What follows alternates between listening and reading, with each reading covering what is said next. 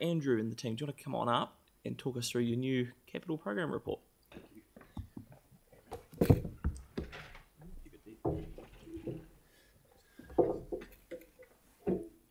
Kia ora koutou. This is the August report covering the first 2 months, and I'm pleased to have Lauren Barry next to me, our senior analyst from the PMO, to help me present it this month.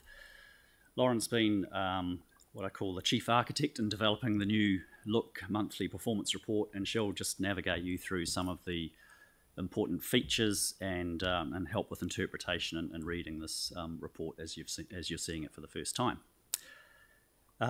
It's, as you can see, more visual, more concise, and easier to read format. We took into account some feedback after a meeting with the chair earlier in the year, and have attempted to provide, I suppose, 4 key things: a better governance level focus, better forecasting visibility, especially in light of some of the challenges we had at the end of last year with forecasts, more focus on exceptions, and avoidance of minor details. Having said that last point, we're happy to take specific questions on projects if they're able to be provided to us beforehand, or if we can't answer them on the day with the help of heads of service, we can go away and find answers and come back to you with them. Key points in this month's report, then turning to the actual content of the report. The CCC capital we've redefined as excluding only Te Kaha. Previously had Parakiori in there as well. So CCC capital now just is everything else except Te Kaha. This month we've got a budget, a forecast from the project managers of 552 million against a budget of 483. Our PMO forecast is 450 million. We'll unpack that and talk about that a little bit more. Some of the exceptions that we'll talk about this month around the cumulative PM forecasts against budget will be called out, and especially around digital waste and transport. So Lauren will just highlight some of those to you and talk about those points. I just note that the digital report is not included in this month's monthly report. There's some work being done by that department alongside the ELT, just getting a bit of a reset, and it will be reported back to you next month. Lastly, we've got a new watch list for this year. We review that each year and refresh that. So we did that in conjunction with the heads of service. And as you can see in my cover report, some of the key criteria that we look for inclusion on the watch list are things like scale and significance, the strategic importance, the public political profile, budget size, program kind of urgency, delivery risk, and we try and get a bit of a balance across the portfolio without going overboard on the numbers on the watch list. So we've got 21 projects this month. There'll be a 22nd one added next month, the Te Kaha surrounding streets, when that's packaged up a little bit better to be presented as a single program. So yeah, before I go to any questions, I'd like Lauren just to, with your invitation, I think, Mr. Chairman, to spend maybe 10 minutes just talking through the report format. Is that okay? Yep. So I'll hand over to Lauren. Thank you, Lauren. Thank you. Hi, everyone. So before I get into the report, I just want to quickly outline what we set out to achieve with this refreshed format. Firstly, we've taken a really big step forward in the automation of this reporting. So using technology and data that we already had in place at Council. So this has made this report much more efficient in staff time to produce every month as part of our continuous improvement activities. Secondly, we really wanted to deliver an improved format, as Andrew's talked about, a report that's clean, easy to read, has good visual cues, and contains the right information for governance oversight each month.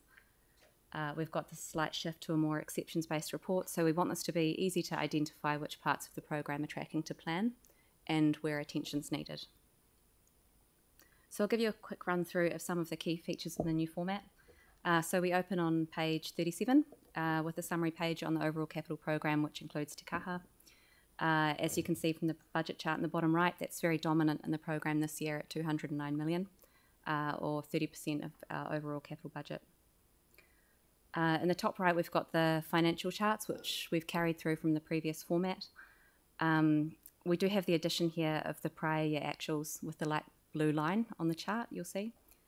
And as we go through the report, this prior year actuals line becomes a really useful sense check for deliverability. So whether the project management forecasts, that's the line in yellow, whether they're within a deliverable range.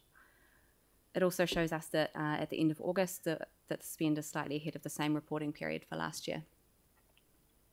Over to the left, we've got some summary commentary for the month, followed by a program highlight that will feature each month. This month, for this report, it's the commencement of construction on the next phase of the Northern Line cycleway. So we also have down on the left, bottom left, project status summary. So this is based on the overall status flag as set by project managers when they do their monthly status reporting. So at an aggregated level like this, this is a really useful gauge of program health, particularly when we contrast across the different service areas.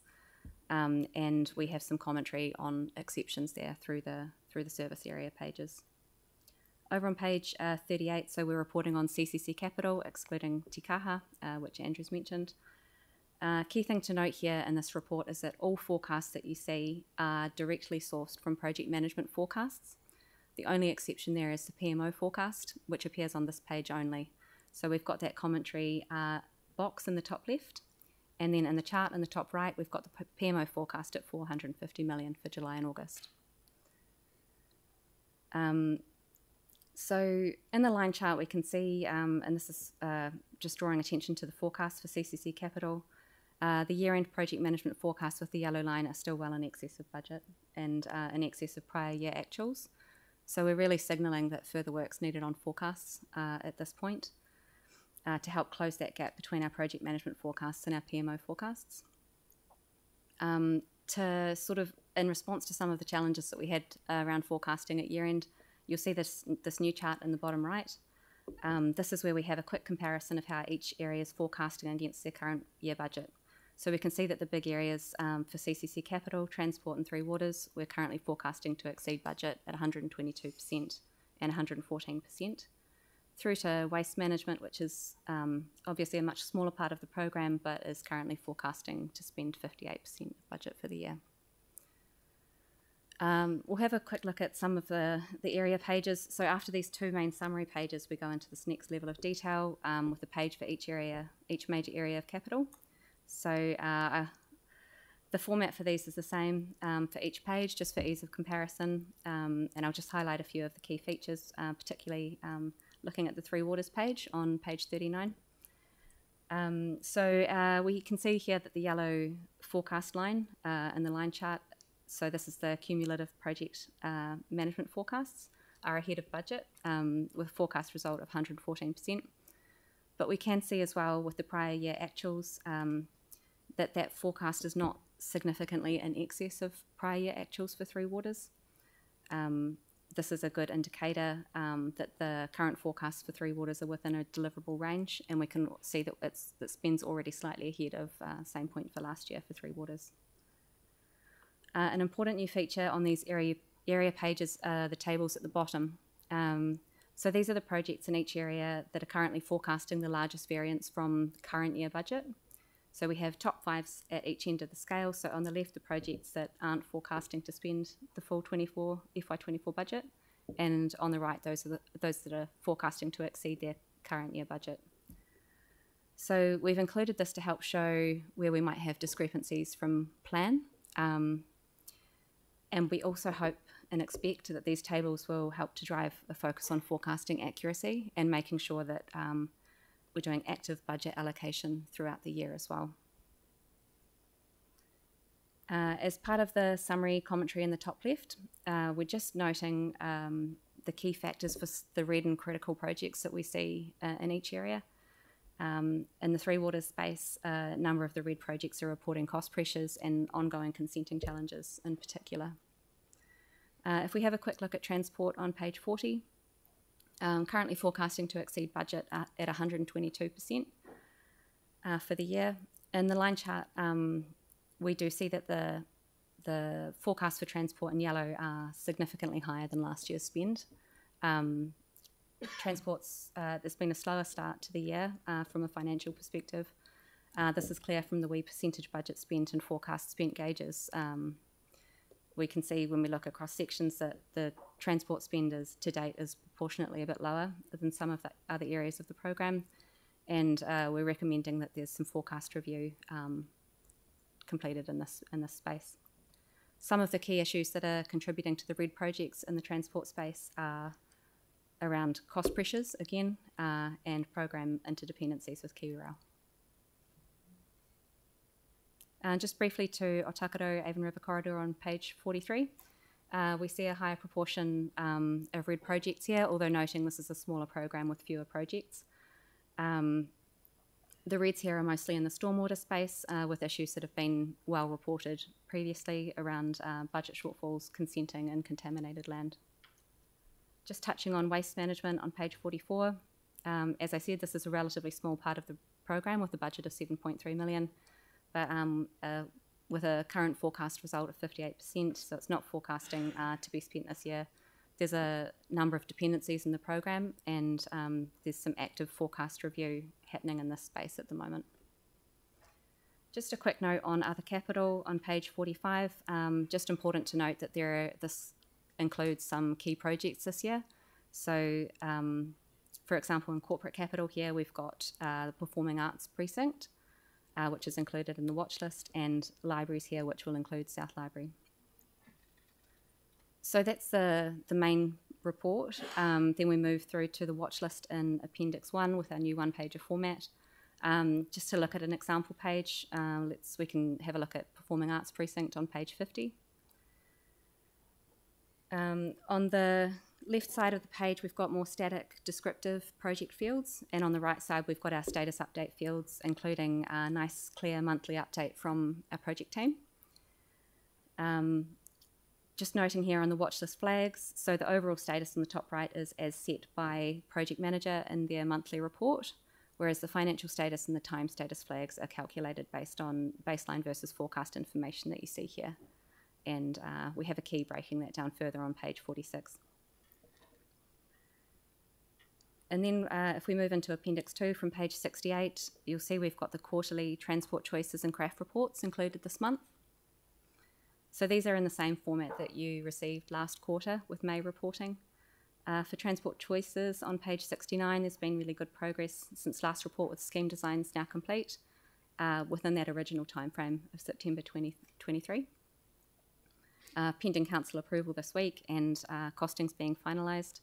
So the program's preparing to move to construction with start dates between now and December, just subject to the finalising of the cost share agreement with Waka Kotahi. Then we have the CRAF report from page 70 with a summary of the 7 programs, followed by a breakdown of each at project level with financials and milestones. So since the previous report, we've had construction start on a couple of projects. Transport Choices has taken precedence for the design and project management resource, but this is now starting to ease in this space. So that's the overview. Happy for any feedback and questions. Yeah, hey, thank you very much. I think it's been worthwhile spending the time to go through it, so that everyone can now understand going forward how that looks. For me, it's far easier to read, and I was really pleased that it's automated, and the fact that it saves you a lot of time is really good as well. Probably I don't have a question, just really good feedback in terms of the graphs. I thought what was really interesting was the forecast versus the cumulative actual. So as a council, looking at that is probably going to be the key one for us to kind of get a gauge on how that capital program is working. Celeste, you had a question, I think?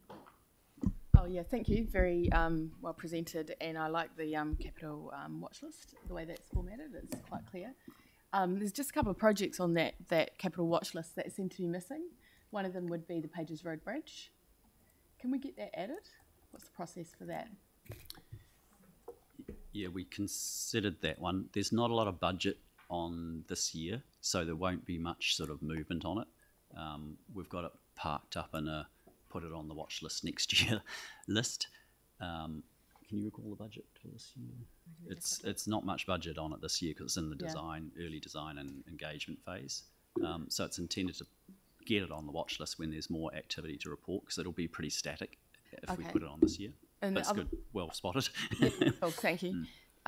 given that's the number one transport project, it would be good to have that on there. And then the other one would be the Atakara Avon MCR, which is still on budget, because we've got all the other ones on there. Thank you. Yeah, we can have a look at that. Yanni. Thank you. Yeah, thanks, Celeste. Yanni. Thank you. Yeah, thank you for the report. It's really nice. It's great to see it. Lots of information. I guess I'm just trying to two main questions. One is looking at the phasing. So if I go to the which probably won't surprise anyone, but the craft projects, I'm trying to understand like what the sort of timeframes are, the key steps are. So like we're in the investigate phase. We've been in the investigate phase for I think about 4 years now. So I'm trying to understand like what's the target to move to that next stage. So it's almost like a rocket ship that you can kind of see what the next key milestone is in terms of meeting the objective. I guess I'm concerned that we're behind time, but I don't have any way of knowing that. Okay, good question. We've got Jacob coming up to answer. So at a program level, it's quite difficult to say that. So some of the projects, like it says up there, are on the ground. There are other ones which link to things we're doing in surf, so they'll be approved over the next couple of days, or otherwise that's your decision. And there are others that are very much in the sort of early design phase. So yeah, we'd need to go into every single project and break that down, I think. And there are 38 projects within the craft program. Yeah, it's just because there's so much overlap between the surf and the craft that it's completely confusing to follow like which budget, and it's completely confusing because some of the budgets in surf have blown out and are taking money from craft projects, but we don't have the costings for the craft projects. And so if those projects, although we can see here like the slip grain lane upgrade is over forecast, so how do I make sure that we have sufficient money for that one rather than the surf eating up all the craft money? I wonder, I get what you're saying, and so two things. I wonder whether you just want to explain the difference between the change in forecast as opposed to the change in budget would be the first one. So, I mean, it's if things have been brought forward or that this is capturing, as I understand it, the spend in the year, because that's what we've asked for. So if things have been pulled forward or pulled back, there will naturally be changes in that program. So can you just talk through that for a start? I'll have a crack at it. So I mean, the surf one, as Lauren's reported, and I think there's some decisions to be made tomorrow about advancing into the construction phase is in some good hands. I think we've met deadlines for the scheme design and need to move into construction quickly in order to satisfy the funding agreements. There was some rationalisation between the scope of the CRAF and the surf projects to reallocate budgets to ensure that project synergies were achieved, and because there were some overlaps there. So I don't think it's right to say there was budget kind of taken from one or another. It's about getting optimal kind of project scope and budget alignment. So that's kind of one thing. So I'm aware that people in Smith Street are not happy with the design. Some may make deputations tomorrow.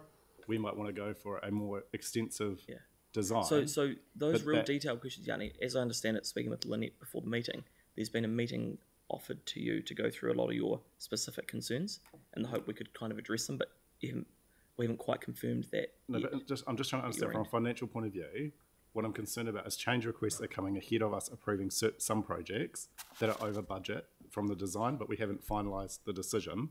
There's other projects that the community board has already agreed to, so it's approved the design, that's now being shown as not having sufficient budget. So I'm just trying to understand how we address that so that we don't just end up with a few projects getting the funding and then having this dilemma that the projects that we've already agreed don't have enough budget. So can I be clear that the surf projects haven't taken money from craft budgets that have overrun? So some of the craft projects also met the criteria for surf projects, and they were moved across and took a small chunk of that budget for our 10% contribution. So we haven't topped them up as we've gone through. The overall program budget for surf is roughly the same as it was when it started. Okay. So just the other question I had was just in regards to like the watch list, like Butterfield and Worcester Street renewal, and I just wonder, I guess I'm just a little bit concerned that the watch list is great, but where it doesn't kind of have the related projects. So if I look at Worcester Street, we've done some sort of maintenance renewal down the middle. The sides are in really bad shape, haven't been touched. We've got the safety projects happening as part of SURF that we're being asked to agree on Friday, and then we've got the CRAF one to renew it coming a year later, right? So I'm just wondering, is there a way that we can get visibility of along like Worcester Street? Oh, and we've got an MCR possibly going down Worcester Street as well. So I'm just trying to understand, how do you get visibility of the whole amount of works? And I mean, you'll recall we've had problems in the past where we've done. Okay, you've made your question and point. Renewal just so, Yanni, stop. Just, yeah, cool. If there's a response you can give. But like I say, there has been a meeting offered as well from Lynette. So no, I've met with staff over the submissions. Yeah, okay, just stop. Right, have you got a response? No, I think with something like that, we'd need to sit down and lay out a plan and talk through it in detail. I don't think I can give a short answer. No problem. Tyrone, and then Sarah, and then Victoria. Kia ora. Andrew and Lauren, thank you so much for the... Didn't mean to exclude you there, Jacob. You know, you're wonderful too. But look, it's just... I recognise some Power BI artistry when I see it, and I really appreciate it. And for me, it just is a game changer. It's so clear and easy to understand. My question is, just on the sort of the negative, positive project variances table that's at the bottom of each of those things. Presumably, well, I know you can do it for every single project that we have. Is there any thought given into providing elected members with visibility of projects, kind of so that, you know, like a report that they can just click on a project and sort of see where it is? I'm not saying that you need to. I mean, obviously, we don't want elected members going, "Oh, my project's $1 million behind." It's, you know, but just to give sort of visibility of like where projects are sort of sitting, like a drop down thing, then you can select a project and that kind of thing. Yeah, through you, Mr. Chairman, that is something that we have thought about, and we do have the capability to do that. It's in development, I guess I'd say. So the ones that we've pulled out, looking at those principles that I talked about at the beginning for this Program Management Office report, we've got to keep it up at a higher level, program level, governance level. Obviously, when you get into the watch list, we do have the ability to pick any one of the hundreds of projects that there are. We want to work with the project managers and the heads of to ensure that the information that we get straight out of the project management system could populate a accurate and credible report in a timely way. So our vision is down the track that we could have any one project pulled up for you, or potentially that you could access to have a look at. But we need to rely on the PMs and the heads of, and the sort of moderation of that to make sure that the comments that are in there are appropriate to be published. So that's part of our role in the PMO, is when we do these reports, we provide a moderating view and we check and review everything. To check and review 700 or 800 projects is a bit of a mission. Yeah, no, I understand. So it would be kind of a bit raw, but that's where we want to go to. In the fullness of time, we'd get PMs being able to populate the data in the system that would draw straight into a project watch list for any project that we carry. And I know it's really tricky because obviously you don't want to trigger a whole lot of unnecessary queries and questions. Yeah. But like, just to reiterate, like, I mean, I really love where this is going. It's beautifully presented. Mic on. Oh, it's beautifully presented, and I just really just like the way we're heading with this, so thank you. So, Councillor Fields, I appreciate that you've said thanks to the staff, and I think you've recognised as well exactly the dilemma and challenge of doing it right down to every single individual project. Yes, I knew that as soon as I started to say that, Dawn, you'd be like... I would, on the basis that what we don't want to be doing is constantly chasing our tails. I get it, yep. We want to provide you with the right information at the right time and enable officers to do their job to the very best of their ability and bring the stuff to you. Sarah. Thank you. Just a query on what's currently called SW Pages to Bridge in the OARC. So page 67 of the agenda. Just a little concerned that when we're doing some value engineering, we'd be looking at things that are probably crucial for environmental and climate resilience, things from that. So it says here, such as reducing the scope, such as removing the sheet pile wall and cut-off drains separating the contaminated groundwater from the Bexley landfill. Those kind of things, I think, we really need to make sure that we take that long-term lens over these projects. We're looking at sea level rise and environmental concerns, because this is going to be in place for a really long time. So just a wee bit concerned if that's where we're doing some value engineering from. And also just making sure that these kind of projects and the work that's been done in the background on them actually goes to the co-governance committee for early engagement, rather than just a proposal once something's kind of been designed already. That would be good. Thank you. Cool, thank you. Victoria. Thank you also from me for the improved reporting. Reading these reports is usually quite hard going, but it was almost joyful, so thank you for that. Right information, right time. We're continuing to see disparity between project budgets and forecasting in some areas. It's ongoing. So I'm keen to understand what is actually happening to address this, and have you got confidence going forward that we're actually doing enough to reduce that risks of overspend? Oh yeah, through you, Mr. Chairman. Yes, it's an ongoing kind of improvement program. It's about building capability from PMs and getting a better understanding about the importance of budget and program alignment.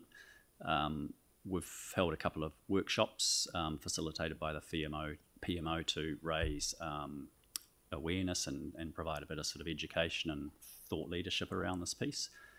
One of the principles I've sort of applied to this new format report is the respect what you inspect. And that is, if we shine a bit of a light on these variances, we should get some better attention to getting alignment. What I would say is, when there's variances, they're not always bad things. They in some cases, they might be a good thing. It might indicate that the progress of the project is going really well. It might be accelerating and they're going faster than they first planned. So there's a variance that arises from that. But notwithstanding that, I'd still like to see adjustments made to get the budget put in the right place to align with program. So it's an ongoing improvement piece. We'll work with heads of service and PMs to continually ultimately close that gap between what we see as the PMO's forecast to the aggregated PM's forecast. So as we flush these ones out, the bigger variances, we'll just provide another 5 that have variances and gradually get them better aligned. Councillor Henstock as well, I think it's important to recognise the work that the City Council is doing in its capital delivery when it's compared to other local authorities in New Zealand is actually in the vanguard. So all the time we are striving to get it better and better, but when I compare our delivery to many others, we are absolutely knocking it out of the park. So it's great that you're getting that real focus, and I think you're asking the right questions around how we look at actuals versus the predicted, and ultimately the nirvana is to get it to do that, and that's the focus that we will continue to have, which will continue to improve our performance. It's good to see some teams are getting pretty close to that. Yes, they are, which helps others to have a little bit of competition. Great. Yanni. Just to pick up on the, I guess, things that aren't on there that would be good to have on there. So the wastewater treatment plant, and I appreciate it's in an insurance situation, but you know, that also the organics plant. So are they kind of flagged for next year as well because of the same advice that you've given Celeste? Yes, they are. Yep. The watch list's not entirely static. We can add or subtract to it, but we try to put things on there that were actually active. So if there's not a lot of activity on them yet, we'll just kind of suspend them. We've got a reserve watch list, and so some things in the future we've already identified as being included when there's more activity. And that was kind of what I think you alluded to at the beginning around the principles you've set for the reporting. So as stuff crops up where there's actually stuff happening and it makes sense to have it on there, if it aligns up with those, they would. Yeah, so. And the only other one I had a question about was Lancaster Park, where I see it's in the parks, you know, the kind of overview.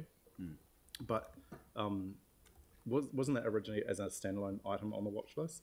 And why has that one been taken off, given how much money is being spent on it, and it's currently in the middle of the process? Is it Yeah, I think do you want to add it's in? off. Yeah. We took it Through off the chair, because it's it used to be on the watch list, yes. But it's not complete yet.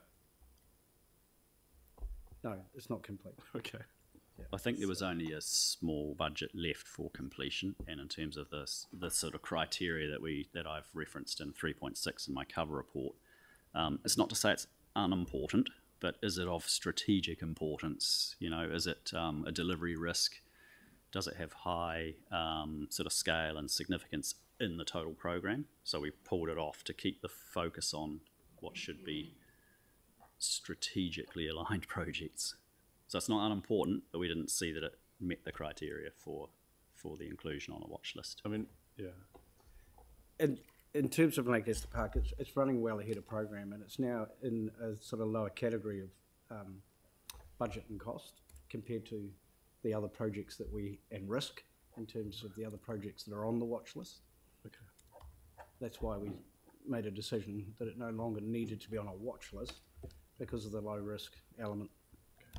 Through you, Mr. Chairman, if at the pre-agenda setting meeting there's within reason, a few questions about specific projects, we can take them and come prepared for the actual meeting to answer them, and that might be a good example if you wanted us to draw something out specifically that wasn't in the watch list. Yeah. We're happy to do that that. is well understood. Thank you for that. Okay, Kelly. Yep. Yeah, no, I just want to add my voice. I think this is a really, really excellent report. I love the way it's laid out now. I think you've done a fantastic job here. Everything you need is there. So, yeah, good job. Appreciate it. Thanks. Okay, well, I'm happy to thank you both very much. I'm happy to move this. Aaron's happy to second it. Any discussion? Tim? Yeah, look, we talked quite a lot about sending questions to and having them, so preparing staff to answer them right across every meeting that we talk about. So should I just maybe a reminder from the chair and all chairs from their committees that if they just send an email out just saying if there are any questions, I mean, we all have them on the spur of the moment, but it's just to help staff and ourselves. That'd be really good. Great, thank you, Tim. Anything else? No. Well, just a big thank you to the team. It's come a long way since we met earlier in the year to talk about it. But I think it's a lot more understandable, not only for our colleagues, but also for the wider public. And again, focuses us in as a council on sort of those things where there could be issues and the like as well. But I think the other good side of this is that we haven't just focused on the problem childs. We've sort of talked about some of the good stuff as well, because we deliver a massive program and there's a lot of good work that carries on. So thank you both for the work you've done on that. Moved and seconded, needs to be counted. Yeah, I'm in debate. Okay, so yeah. So that's moved and seconded, and it'll be carried. So all in favour? Against? Thanks, that's carried. Thank you. Right, we'll move into public excluded now. So we'll have to clear the room of anyone that isn't here for this item. Tim looks like he's happy to move it, and Victoria looks like he's happy to second it. All in favour? Against? That's carried. So we'll just give it a minute.